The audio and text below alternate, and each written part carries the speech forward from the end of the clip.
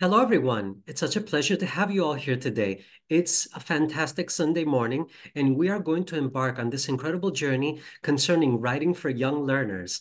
I'm so excited about this presentation. I remember I had done a similar one about 3 years ago, and the feedback was overwhelming. Thank you all for your love and support. Having said this, it's time to begin our presentation, Expressive Writing, and this will be a presentation that will assist our young learners of the English language, kids that are just starting to learn it.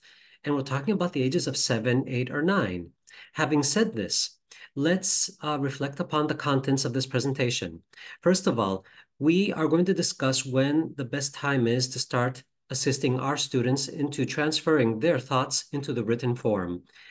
We will further expand by talking about recommended practices and techniques that we can apply throughout the educational school year. Admittedly, not only our students, but we ourselves make mistakes. We are all human beings. So these are a few practices, techniques, and of course, advice on things that we should avoid. And finally, we're going to keep them on their toes a bit. How we can influence and inspire them so that they can never lose interest, always be motivated, and try to adapt writing as a form that must be continuously refined and must be used, throughout the whole course of their lives, because writing is an expression of our thoughts and who we are as individuals. Having said this, let us begin by focusing on the basic language skills. Now, most of you are aware of the fact that we have listening, reading, which are receptive skills, and of course, we have writing and speaking, which focus on the productive skills. As you can see, since they're both productive skills, writing and speaking go hand in hand as they are intricately intertwined with each other, meaning that we will be making a few references to the speaking aspect. However, after my presentation, you can also watch Mr. Dimitris Primali's presentation on speaking. Okay, so having said this, let's answer the burning question. Why is writing avoided? I mean, I know a lot of teachers who avoid writing. They tell me, Catherine, I'm not going to try writing with my students yet because they're too young. Well, they think that it's too demanding for kids. Is it actually demanding? I'd say not, because we as individuals set our goals. When we ask of them to write a whole paragraph at such an age, of course it's demanding, but that's not the case. We're not asking them to write a whole essay, okay, a whole page of, expressing their thoughts. We have to start simple with 1, 2 sentences. That's the basis that we have to depend upon. Now, other teachers tell me that they don't have time throughout the lesson. They say that it takes up a lot of their time. And, I understand because I'm a teacher myself that we have to follow the flow of the textbook. Okay. We don't want to disappoint the school owner. We don't want, to tell the school principal at the end of the year that we didn't finish, the materials that were assigned to us, the parents who pay for the books. And, there is this fear that we're not going to finish, the books. So doing extra writing tasks is out of the question, or in many cases, we avoid the writing tasks altogether. I'm sorry to say this, but writing is the cornerstone of the English language. We should never avoid these exercises. And believe me, it takes no more than 2 minutes to finish them. Now, another thing, we love, hanging our projects on the walls and, students, really admire their works. So having them adorn the walls of the classroom is something that everyone wants to see. However, there are mistakes. We correct our little mistakes in their essays, and these are more visible in the written than in the oral form. And this is something that it might disappoint them. However, we're going to keep mistakes to a minimum. We will inspire them, and we have to help them acknowledge that we are human beings. We will be making mistakes. Now, something that a lot of teachers do, which is a huge mistake, we heavily rely on writing models. So you have the text, and sometimes we tell our students, substitute, the main objects of the text with your own. So we're going to see an example, and this is a technique that should be avoided at all costs because the teachers end up guiding them all the way. They don't, develop their critical thinking, and in the end, they don't learn how to write. So, in simple words, we are misusing the textbooks. Let me explain what I mean by this. I myself am an author. I've written many course books for ELT. So, one of the exercises that we actually add to the textbook has to do with complete the text. We give them a small text, 4 words. We actually give them the words and they have to fill in the blanks. So, in this case, My favorite toy by James. This is my toy car. Okay, so they use the words. They're learning vocabulary. It is purple. Okay, it's the beginning of the school year. They're learning, the colors. It has got four wheels. It is fast. I like my toy. Now, a lot of teachers mistakenly tell them to take this text and just change the four words, thus creating a writing of their own, but it's not their own. This is an exercise to have them familiarize themselves with a concept. And this is something that will spark their critical thinking. But in order to spark their critical thinking, this is just part of the whole procedure. Now, let's look at a second example. This is actually an essay written by a student of another teacher at the school that I work at. My favorite toy by Emma. So Emma starts writing down, a similar approach to the one we just saw. This is my toy doll. Her name's Nina. That's great. She can fly. I'm actually surprised because she's using possessive adjectives. I take her to school for play. Okay, we have one mistake here, probably to play with. My girls play with Nina, probably her friends. I love her very much. Now, she's using her, my possessive adjectives. She's using the verb can. Now, this kid has made a huge effort. Now, at the bottom of the page, I noticed the teacher, she wrote down this. You didn't write about her colors. Why why obliterate all the effort that this student made? She made a huge effort to use so many structures of the English language, and we don't even care. I mean, we shouldn't care about the two mistakes that she made. I mean, not even the color that she didn't actually add because the teacher probably asked them to add colors. But that's not the idea of what we're doing here. We want them to express themselves critically and actually express their thoughts and place it into written form. This is what Emma did, and I'm very proud of her. Now, as teachers, we depend on the models very much. Why don't we actually look at what the teacher's book says? So what are we doing wrong? First of all, we're not helping them develop their critical thinking. Are we motivating them to have fun? No, because we want them to follow a specific structure. We shouldn't do that. We should have faith in our students and study the publisher's materials. Now, let me explain. The publishers who offer us our textbooks have teachers' books and they have instructions inside. In the instructions, you will be baffled if you read how many ideas they offer, what to do after doing these exercises in the book, how to inspire their critical thinking, how to motivate them to have fun. And this is something that a lot of teachers unfortunately neglect. I admittedly, when I was young, I made the same mistakes. And I was like, okay, I don't need the teacher's book. And this is a huge, misconception. Actually, there are so many projects that they can expand their critical thought on. Let me explain. First of all, go through the book at the beginning of the school year. Check what each unit has the students express their thoughts in written form. For example, in September, the first two units, they're going to write about a toy and maybe a pet. So try to think of a project that you can assign them that has to do with either the toy or the pet. Now, try to take notes of every theme that you see throughout the year. Okay, and write down the months that you're going to be focusing on these. Think of a project that you can assign your kids. And having said this, you should interview your students at the beginning of the year. Yes, I'm serious. Interview your students about their interests, their hobbies, if they read comics, sports, board games, their role models, and start taking notes. For example, Mary here, she likes Wonder Woman. And she's one of my students, actually. She likes comics, but her favorite one is Wonder Woman.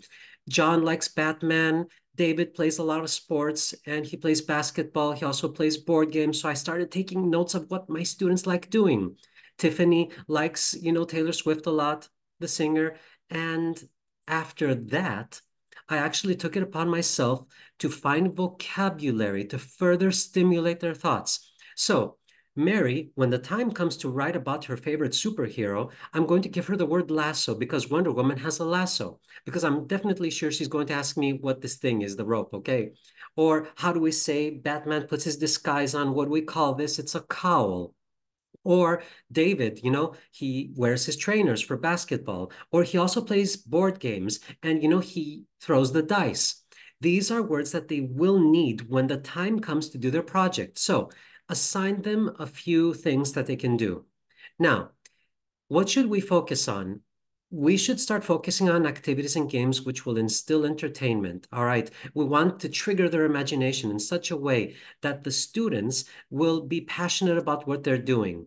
And you know what? We want progress, not refinement. In answer to the first question in the contents at the beginning of this presentation, I will just say that start writing on the first day. I'm serious. Even if it's 2 words, 3 words, one sentence, we want progress. If you're waiting for the perfect day for them to achieve the perfect command of the English language, that's never going to happen. Never. Now, we are going to start off with basic grammar and limited vocabulary. We don't want, to make things overcomplicated. And as I mentioned earlier, if you let this, go on until 2 or 3 years pass and not focus that much on writing, they will not be capable in later stages when they reach higher levels of the English language to follow the materials that we will be teaching them. Now, having said this, children are constantly processing information. Children are learning and thinking. Having said this, they learn through social interaction. Some of your students will be passive learners. Others are going to be active ones.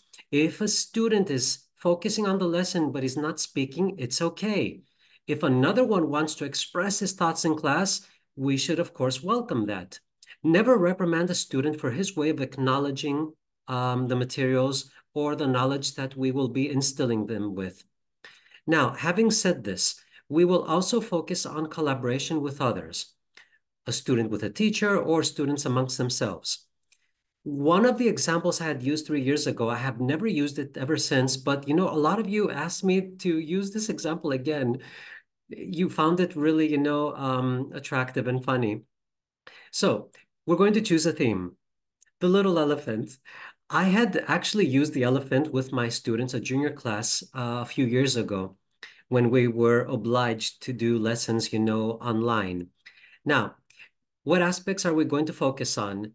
Prepositions, just a few, on, in, at.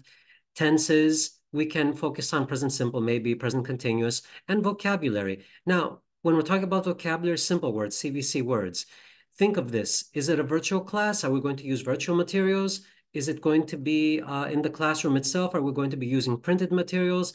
Even though I must admit that most classrooms around the world now have, technology assigned and, available to them at their disposal. Having said this, we have to keep them motivated and have, them inspired nonstop. It's a constant factor that we should not neglect.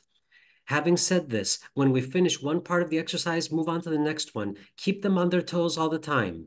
So we're going to spark their imagination with prepositions. The first ones that they learn on, under, in, we're going to do CVC words, consonant, vowel, consonant.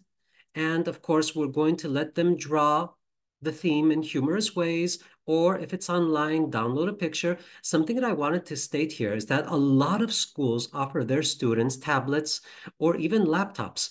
Now, am I in favor of this? Yes, I am in favor of this because we should use technology as an instrument to further expand upon, the teachings and the techniques we use in class.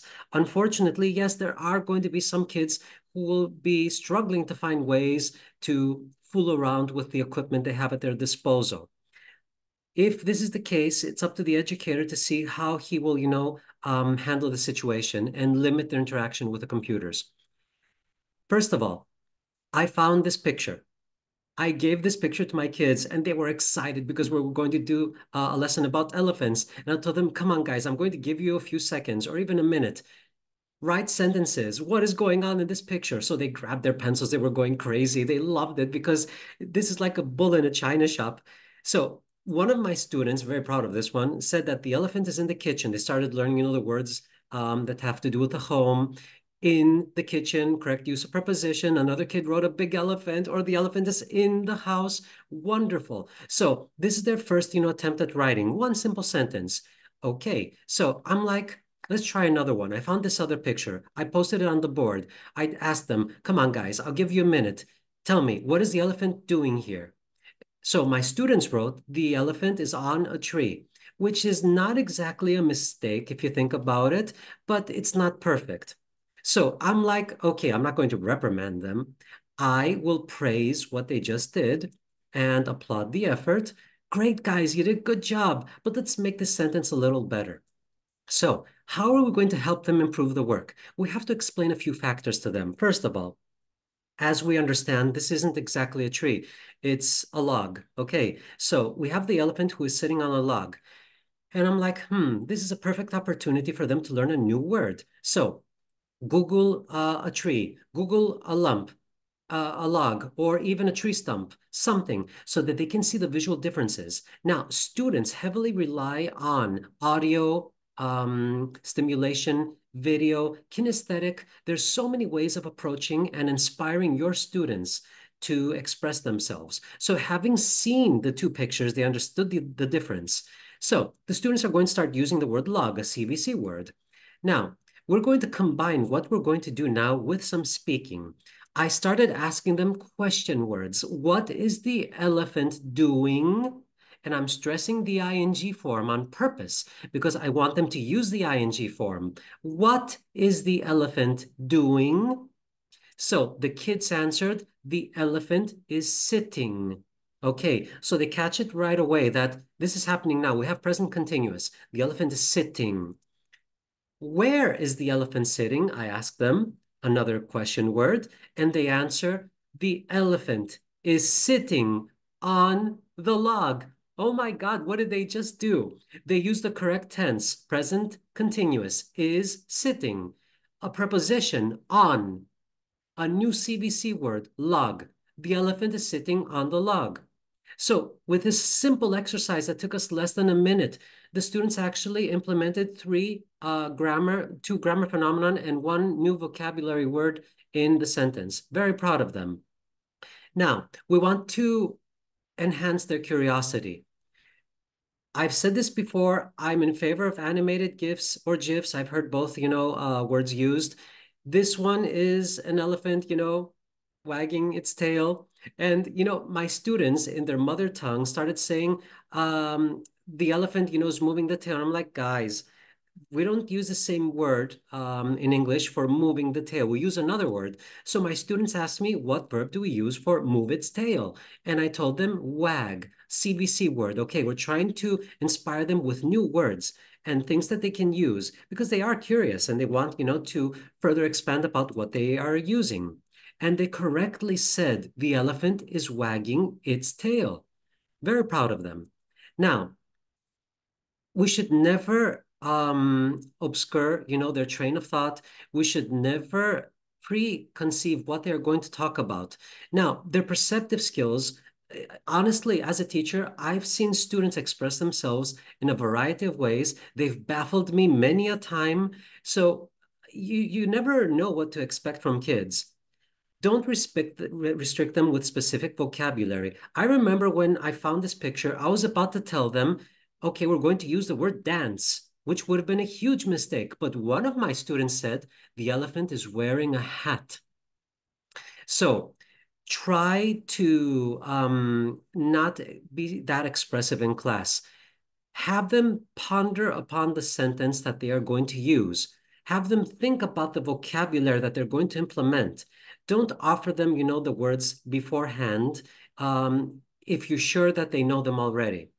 Okay, so what have we achieved on an educational level? First of all, we've practiced grammar structures, which is great. We practiced new vocabulary, log and wag, and we developed their critical thinking, and of course, expression of thoughts through the productive skills. Now, of course, while in the class, a lot of students exchange ideas. One of the students said that he's wearing a hat. The other one said that it's dancing. Maybe another student could have said that he is smiling or he's happy. So this stimulation goes back and forth throughout, the class. On a personal level, okay, the students have their self-esteem boosted because they figured it out on their own. Secondly, they're experimenting with new ideas. And I like it when students express themselves.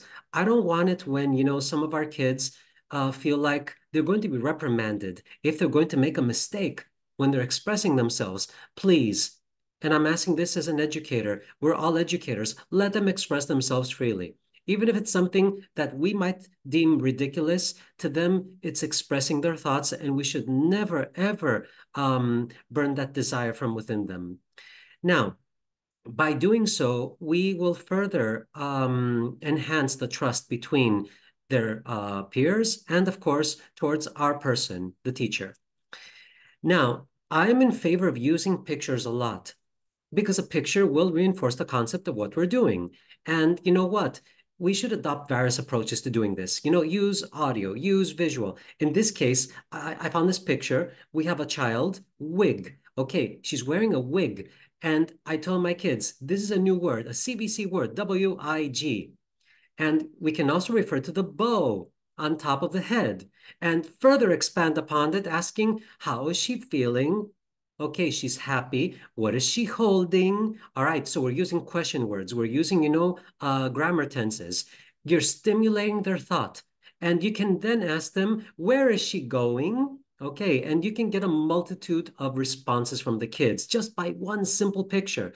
And this is what we mean by audio-visual kinesthetic elements. This is what will immerse your students in the writing experience and what we want to reap from the lesson. Speaking of visual stimulation, there are so many picture stories that you can use. You can find them for free online.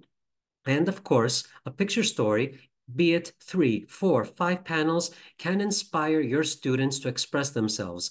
Let's have a look at this. This is actually a sample from one Wiley test from Cambridge. You can download it online. And we have a story here that is in progress. What I like about this story is, first of all, you can inspire your kids to work on their vocabulary. So you have some verbs like lift, because your students will ask you in their mother tongue, how do we say lift? Or, drop in this case, or open the box. You have so many verbs. In the fourth panel, you can also express the feelings of agony. Okay, that they're worried, they're sad, they're anxious. Or in the last picture, you can express their emotions of happiness, relief, okay, and give them simple words that they can use. A story, when it's presented in visual form, can be connected with an idea. This idea can be better implemented and transferred into written form. Okay, so we need stimulation from a various of sources. And as I said, a picture is worth 1,000 words. You have no idea how many things you can do with one simple picture. I presented this picture in class and I asked them, what do you see in this picture? And they said, oh, we can see kids, playing with a lot of balls. And I asked them, did you see the white balls? And they were like, which white balls? And they counted 3 white balls. Oh, okay. So how are the kids feeling? They're happy. Okay, I want you to write 2 sentences or 3 sentences, whatever you want. Okay, where they are, why are they there, and what are they doing? Okay, question words. We want a lot of question words. So they grabbed their pencils and they made up the craziest of stories. I I honestly enjoyed what they wrote down. And to be honest, each student wrote a different story. One said that they were at a party and they got lost in the balls, or, another one that they were at a game show and they won the first prize and it started raining, these balls. It was impressive, to say the least. Okay, now, having said this,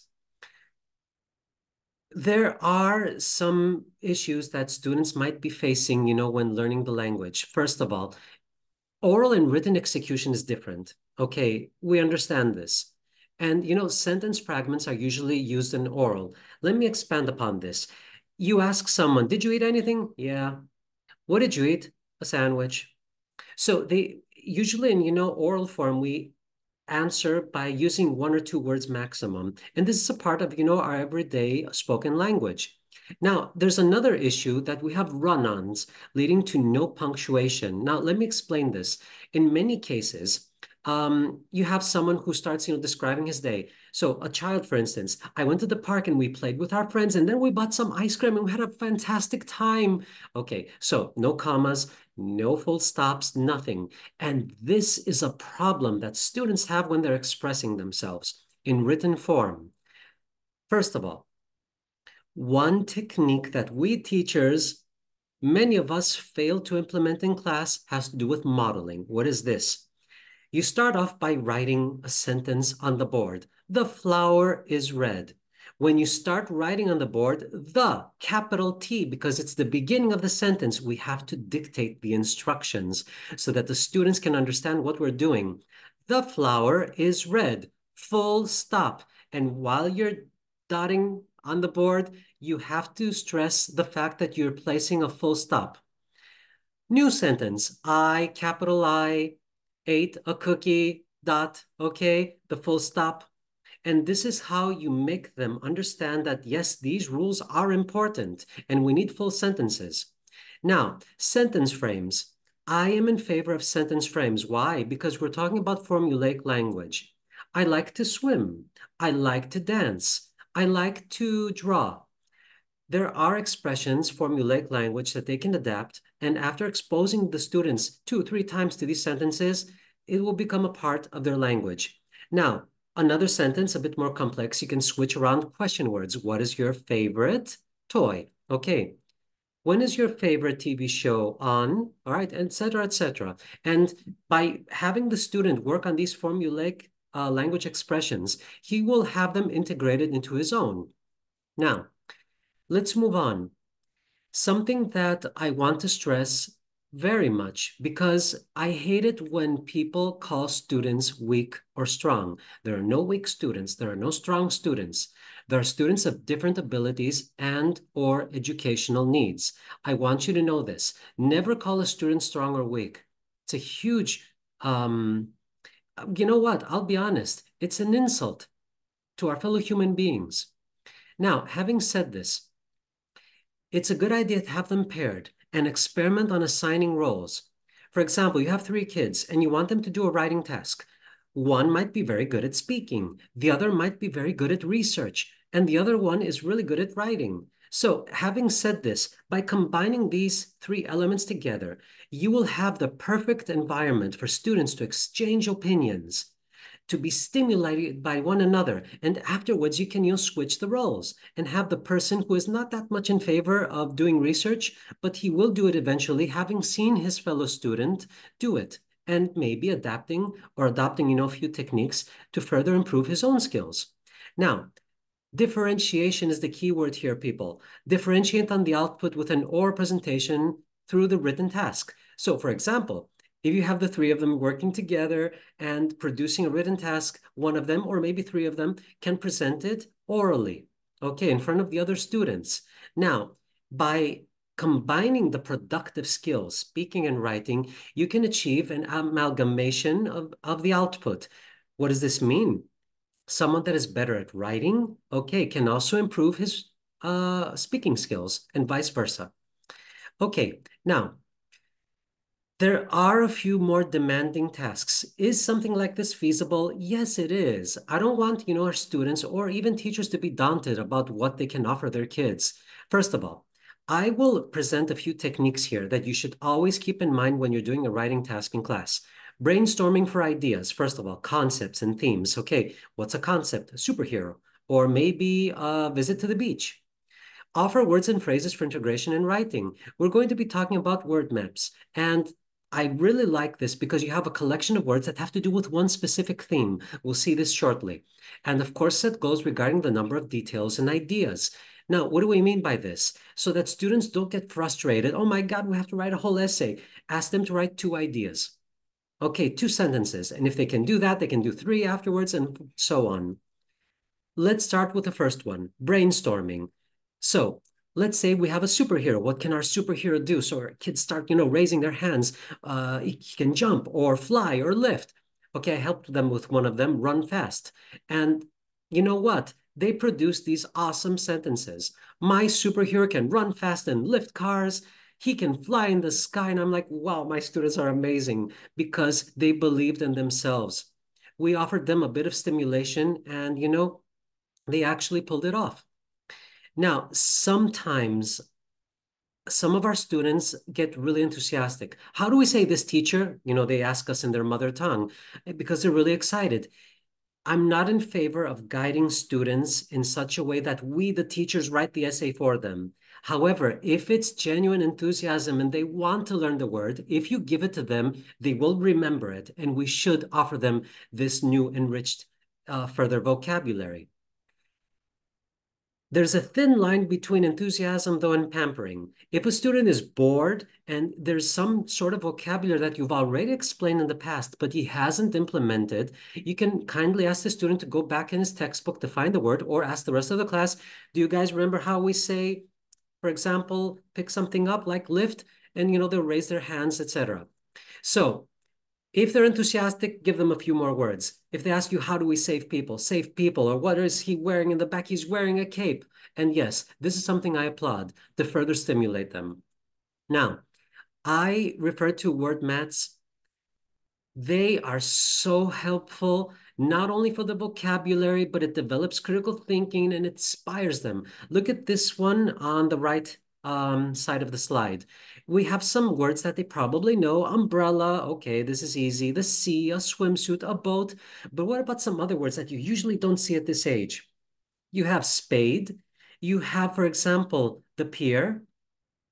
And of course, you can create a whole story based on this. So I took my bucket and my spade and built this huge sandcastle. Or we jumped from the pier with our friends and we were swimming in the water. You can't imagine what kind of stories your students can actually develop if you give them a word mat.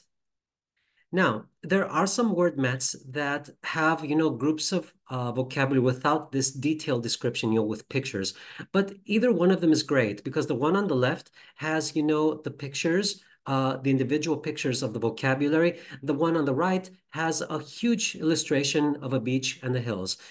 These are all free to use. There are so many sites that offer, these word mats for free. I highly advise you to use them in class with your kids. So this is group vocabulary based on specific themes, inspiration, and of course, it enriches their vocabulary. Now, I love postcards. I always use postcards with my kids in class. Why do I do this? First of all, you can actually buy a few postcards or you can print them, maybe have the students draw them. It's okay. Students have this idea that they're easy to write. Okay, I'm just going to write one sentence, okay? Because they see that there are like only one or two lines to fill out, and it's mostly a drawing. That's what they think. But it stimulates imaginary situations. Where are you, Mary? I'm in New York, as we can see here in the postcard. Okay, send this postcard to your parents or your best friend. Where are you going? To the Statue of Liberty. So we're going to Google how we write Statue of Liberty. And words like sail on the boat or climb the ladder to the torch, etc. Now, we're also going to refer to birthday cards or celebrations and parties. This is another form of postcard, to say the least. Okay, it's another form of card that you can have a birthday invitation or, invite someone to a party. These are really good ideas for kids to start using the language that they have at their disposal. Okay, now the next one is a touchy subject. I have met school owners who do not endorse dictation in their schools. They never work on this. I know that a lot of teachers have different opinions on the matter. Personally, I'm in favor of dictation. This is something that is highly debatable and we can talk about, later on in the comments or in the Q&A. First of all, in my opinion, dictation accelerates writing and spelling skills. However, I'm not in favor of long dictation that doesn't always make for a better dictation, as we know, and tiring the students because one form of dictation that we can use is to write the words down and, have them, use them in sentences later on to expand upon their creative thinking. Another way now that we are going to observe here in this presentation is about learning how to write without learning things by heart. I admit that I am horrible at learning things by heart. My rote learning capabilities are very limited. So this is actually a technique that I learned from Herbert Bukta. You can actually see it in one of his Cambridge videos, his tutorials. I have them in the resource links at the end of this presentation. It's called a visual dictation. You help them memorize orthography through visual dictation activities. In his video, he was holding a piece of paper, which he showed to the others for like 10 seconds, and then he hid it away. So at the beginning, when students start learning the language, you should avoid auditory dictations, at least initially. And you know what? Show them a card, Apple. It also might have, illustration on it. And, the kids, after seeing it for 10 seconds, they will remember it, they'll write it down, and then you can ask them to put it in a sentence as well. And thus, you will improve your writing capabilities by adding the new word learned through dictation in a sentence, using it to its fullest capacity. Okay, now a lot of kids, hand me their assignments, their writing tasks, and they're like, "Teacher, I finished." I'm like, "Really? In 10 seconds? How did you do that? Did you check what you just wrote?" Not really. Okay, please check it and bring it back to me. Now, is proofreading necessary at such a young age? Yes, they have to process and evaluate what they have written. It's it's about adopting, functional professional habits because later on in their lives, when they become professionals and they're working for a company, okay, and they have clients to cater to, they should be professional in the presentation that they are going to deliver and the offers that they're going to extend. So this instills a sense of responsibility. Always ask your students to double check what they write before they hand it in. And believe me, most of my kids start, using their rubber and, correcting mistakes or even adding information. I remember some of my students when I tell them just this, I mean, do you have anything else to add? And they're like, yeah, I can add a few more things. And they start writing again. And I love it. I love it because they are actually challenging themselves into, further expanding upon what they just delivered. Okay, so first of all, as teachers, admittedly, we gain a lot of things from these, writing activities.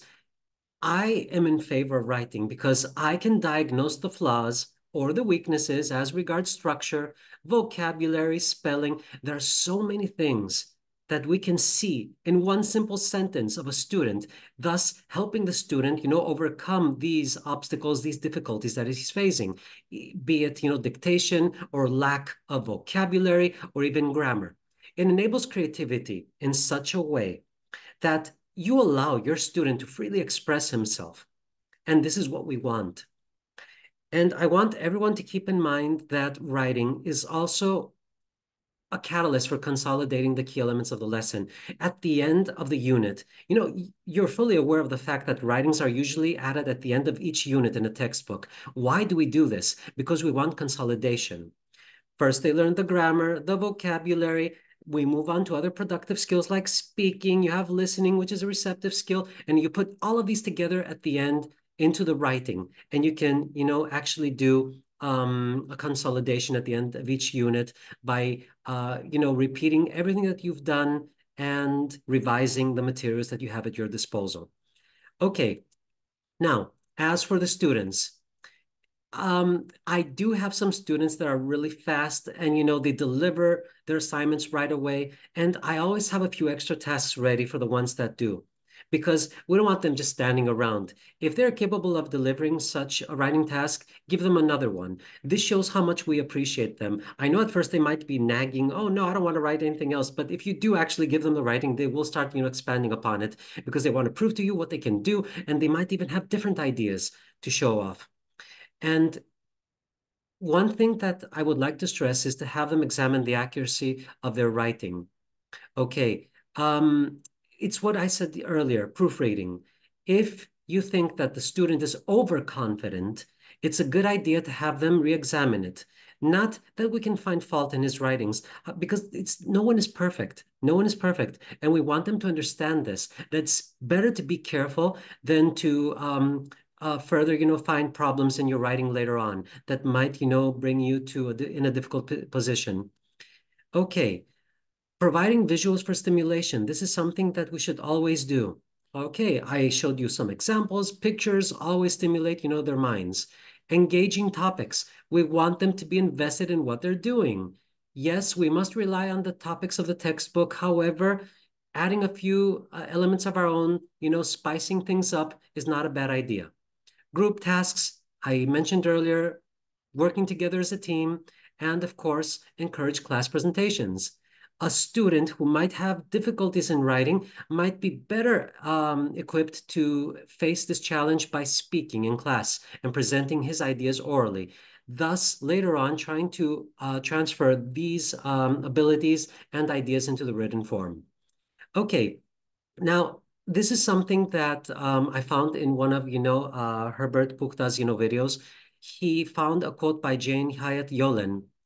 Exercise the writing muscle every day, even if it's only a letter, notes, a title list, a character sketch, journal entry. Writers are like dancers, like athletes. Without that exercise, the muscles seize up. Writing is a skill that must be refined. It's an ever-going, procedure. It never stops. We further develop it as we grow older.